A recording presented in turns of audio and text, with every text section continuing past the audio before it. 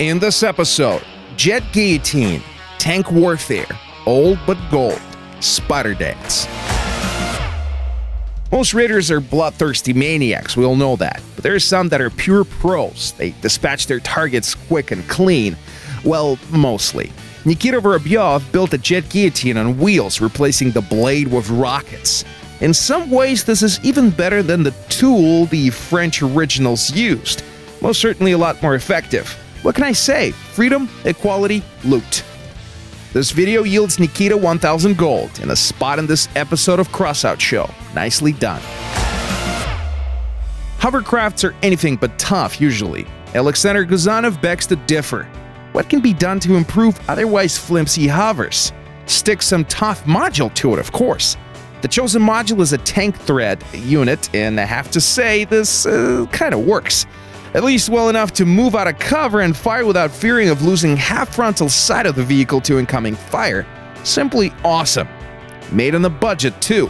Just think about it. 1000 gold for a blueprint. You can try that too. Now please tell me, how good you think are Cyclone autocannons? Players often say that due to its low rate of fire initially, the damage output is not that great, as the enemy can quickly make it for cover or return fire instead. So, looks like this thing is not for everyone. Crazy Helix TV wants to change your mind and prove his point by destroying the entire enemy team single-handedly using nothing but his Cyclones. He's got a point. Well shown, Crazy Helix. Very well. Your gold is out.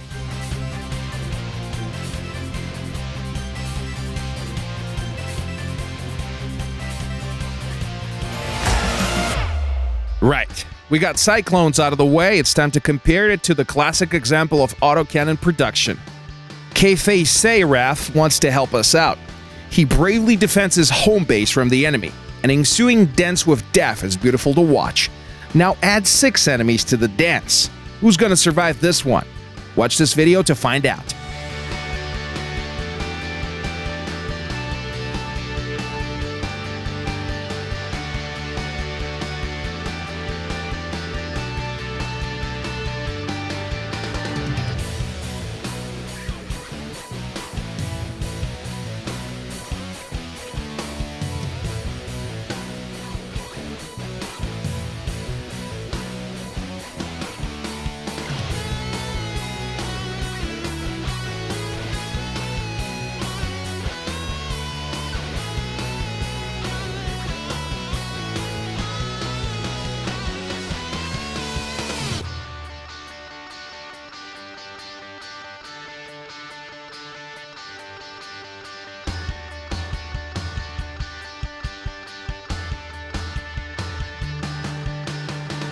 Okay, looks like it's a good time to send some gold to the winner. Tell us in the comments which autocannon you like better.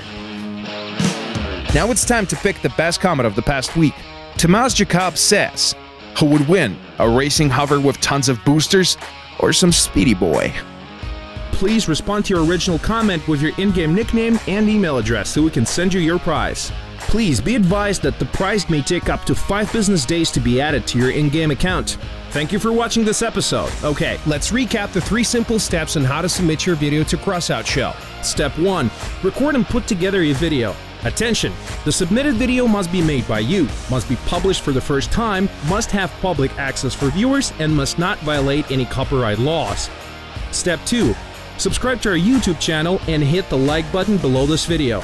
Step 3. Upload your video to YouTube and send us a direct link to crossoutshow@gaijin.ru.